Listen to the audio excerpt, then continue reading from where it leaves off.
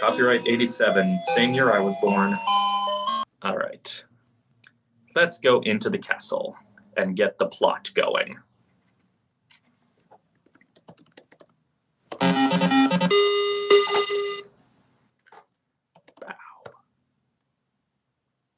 That is where I'm standing, you dumb old game.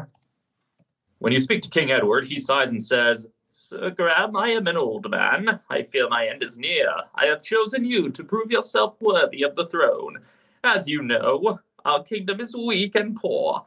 I have knowledge of the existence of 3 things that would make our kingdom wealthy and strong. Somewhere within our kingdom, there is a magic mirror that tells the future. There is a magic shield that will protect the bearer from mortal harm. Finally, there is a magic chest that is always filled with gold coins. Go, Sir Graham, go and bring me these 3 treasures. If you succeed, you will inherit the throne. Okay, so if you read the instruction manual, I have knowledge of these treasures is kind of the understatement of the year, because if you actually read the backstory in the instruction manual, it's not just that Edward knows about these treasures, it's that these treasures were stolen from him. Often because of his own, or not even stolen, he was tricked out of them. He was conned out of these treasures. They traded a sorcerer the mirror for a magic spell that would bring them a child, but it didn't work. They traded the shield to a dwarf in exchange for a root that would restore the queen's health. And they traded well, they didn't trade the chest. The chest was stolen by a witch who was in disguise of a princess who was to be the king's second wife. So, you know. Thing is, he's King Edward the Benevolent, not King Edward the Intelligent. Okay, the instruction manual isn't even where it stops, because I've talked about this before, but someday I am going to do an obsession on this book, which is the strategy guide / novelization of all the games. And it's bizarre and amazing. You know, it's best to not think too much about the about any of it in the King's Quest games, about the way the nation is run. Anyway, I'm off to find the treasure. Oh, the fairy godmother. Gentle Sir Graham, I am your fairy godmother. Your quest is indeed noble. Is it, though? I'm just questing to boost the economy of one country. There's the elf, wandering behind the trees. Well, he keeps moving. The elf, impressed by your friendliness, gives you a magic ring. Kind person, know that once, only once. This ring will make you invisible, he says, and then disappears. So, you know, an elvish ring that makes you invisible. Gee, I wonder where Roberta Williams got that idea from. So this dragon is protecting the magic mirror. So there are 2 ways to deal with this. I can either kill the dragon, or I can merely incapacitate him. Now, you get more points for taking non-violent routes in this series, but I never really cared about the points. So would you guys rather see a dead dragon or a humiliated dragon? The water hits the dragon squarely in the mouth, extinguishing his roaring flames. No fire! How mortified and embarrassed the dragon must be. Moving a huge boulder and leaving, the dragon creeps off to soak. And he just wanders off.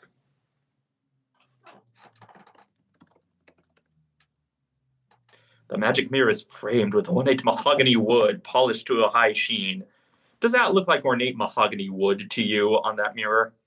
Yeah, that is definitely not the same mirror design that was on the screen proper. You look into it and see a vision of yourself with a crown on your head. Well, that means I'm definitely winning the game, so I can just play recklessly now. Does anyone want to see what it looks like when you kill the dragon? Because I can restore the other game.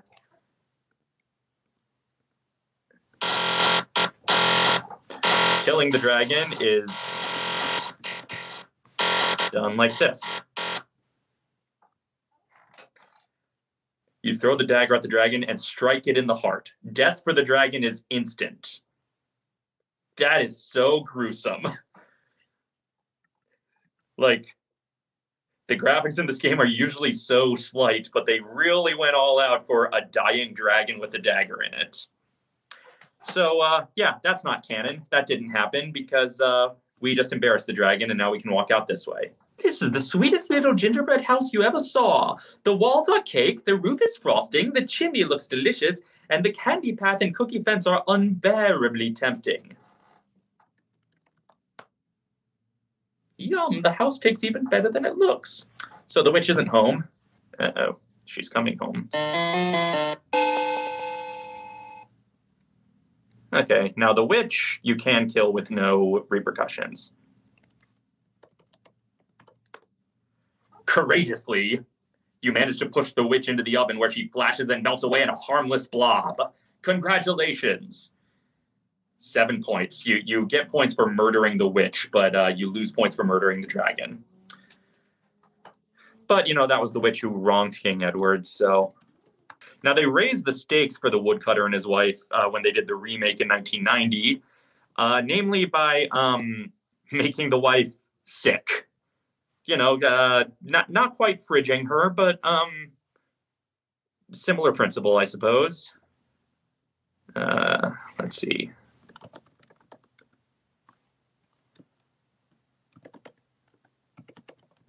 Visiting friends.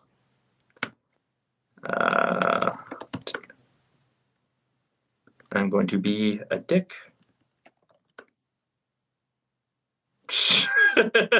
Very inconsiderate to eat in front of these poor, starving people.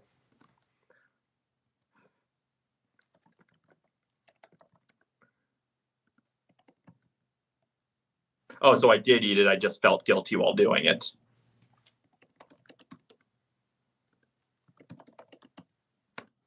Puzzled, the couple wonders why you have given them a bowl.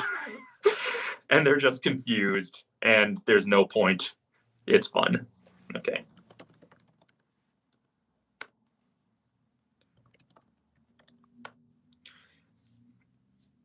The woodcutter family is very grateful that you have given them a bowl of stew. Now they will have at least one last meal. God, that's still so morbid. I feel like Roberta Williams is a tortured soul. As a token of their gratitude, they offer you their last earthly possession, the woodcutter's fiddle.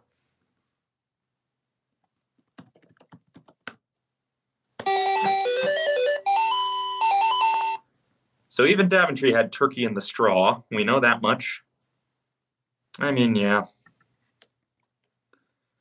But it's in the public, it's the only known fiddle song, I guess, and it's in the public domain, so...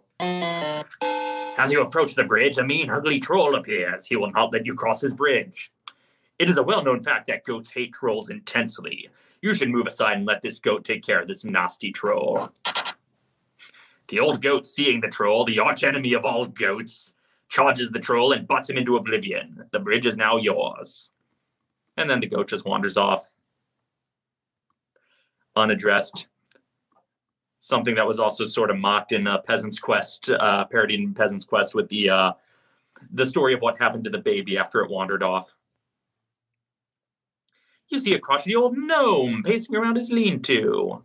The old gnome tells you he has something that may be very useful to you. Your task is to guess his name in 3 guesses, and the gift will be yours. Good luck. What is your first guess? Okay, now this was the puzzle that was here just to torture people, because obviously this is Rumpelstiltskin. But the hint we got from the witch is sometimes you have to think backwards. So it's Rumpelstiltskin backwards, but not just spelled backwards. It's with a backwards alphabet where A equals Z, B equals Y, C equals X, and so on. And it's a really bad puzzle. They make up for it by, if you get the puzzle wrong, you still get something that helps you get through the game, but just with fewer points. But it's honestly easier to beat, or it's less tedious to deal with if you lose this puzzle than if you win it. But because I'm turning it over to the chat, do you want me to get the gnome's name correct, or do you want me to get it wrong? If I get it correct, he will give me beans for a beanstalk. If I get it wrong, he will give me the key to unlock the door in the mountain. Either way, I get brought up to the land of the clouds. But climbing the beanstalk is way more tedious than going up the stairs in the mountains. I don't remember it offhand, so I need to go to the companion again. IFNKOVHGROGHPRM. That is Rumpelstiltskin in backwards alphabet. If Nikov.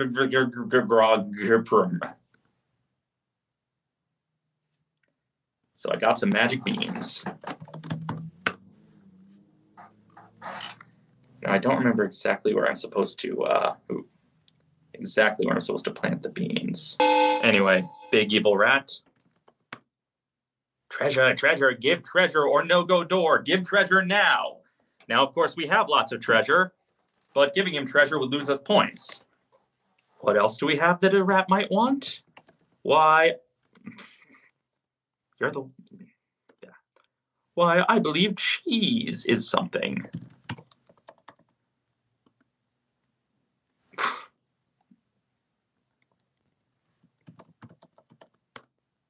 The rat drools at the sight of the cheese and snatches it from your hand. You might want to count your fingers. Oh, might I? Might I want to? You count your fingers and are relieved to see you still have all of them. The magic shield will protect you from this dangerous sorcerer that we barely got to see because he was just behind the trees.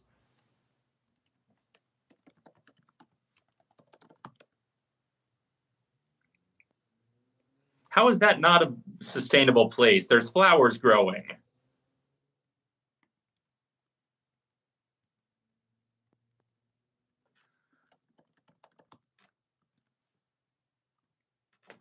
How is this place more sustainable? I don't understand. Okay. Not in this game, but in the next game, the witch is named Hagatha. In this game, it's Dahlia, and I'm convinced that is a reference to Bertie Wooster's aunts, Aunt Agatha and Aunt Dahlia. I've never seen official confirmation, but with the level of reference you usually find in the King's Quest games, I wouldn't be surprised. You are in the land of the clouds. It is rumored that a giant lives up here. Surprise, surprise. Can I not do it until I'm actually on the screen with the giant? Anyway, this is where the Jack and the Beanstalk giant turns into the David and Goliath. Turns into Goliath. Speaking of Magic Mountain. There are ways to defeat this giant without killing it, but I prefer to go with the biblical reference myself because it's King's Quest. Why wouldn't you go with the reference? Okay.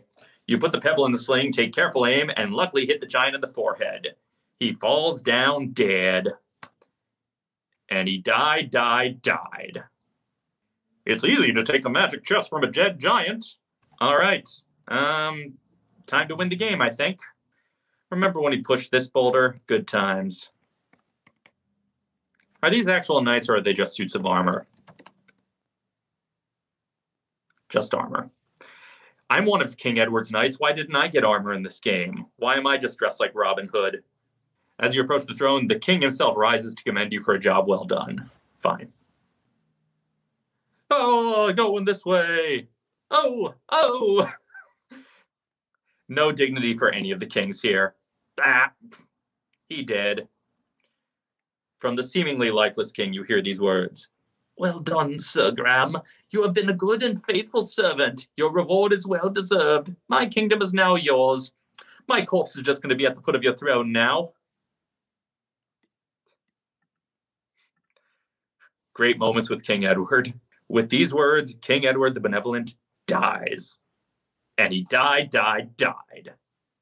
And now I'm wearing the crown. The experiences of your quest will be invaluable to you as you begin your reign as King of Daventry. Yes, because I walked into a cabin and gave a woodcutter some stew and pushed a witch into an oven, now I will really know how to lead a kingdom.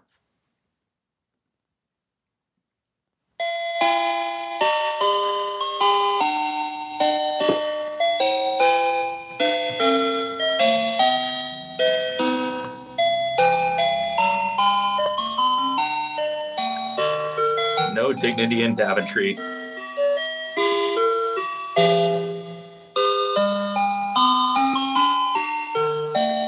Oh, and he disappeared. He Jedi'd away when dying. Just like Yoda.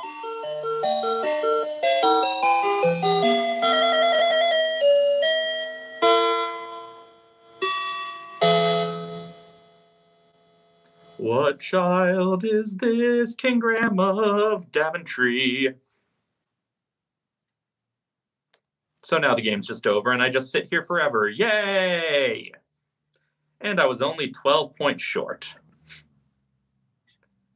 Well, that was King's Quest 1, a game that I love both despite of and because of its ridiculousness. He's one of those self-cleaning dead kings. You gotta love him.